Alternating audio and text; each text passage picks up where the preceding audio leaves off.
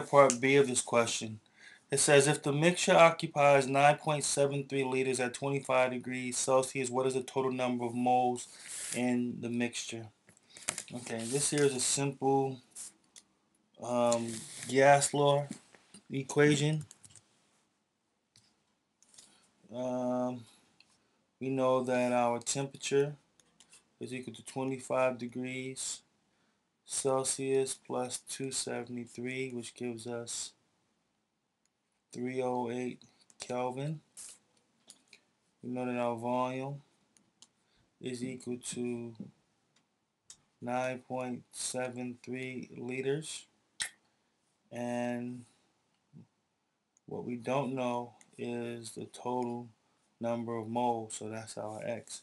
So in our equation, PV is equal to nRT. We're solving for our moles, so moles is going to be equal to PV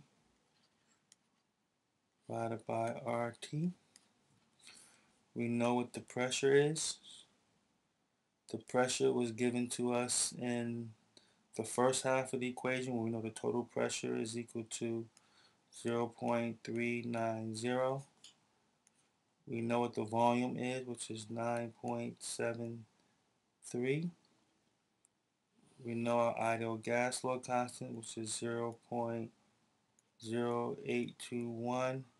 And we know that our temperature is 308, which gives us a total of 0.150 moles.